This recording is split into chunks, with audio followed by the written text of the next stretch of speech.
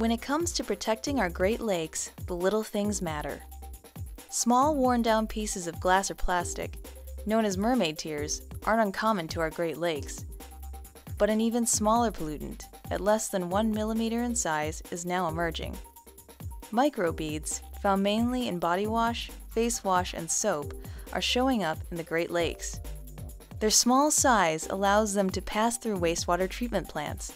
They can also attract toxics such as PCBs in the lakes.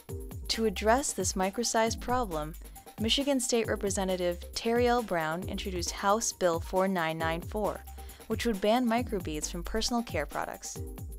According to the Michigan Legislative website, the bill remains in the House Regulatory Reform Committee. For more Great Lakes news and information, check out greatlakesnow.org.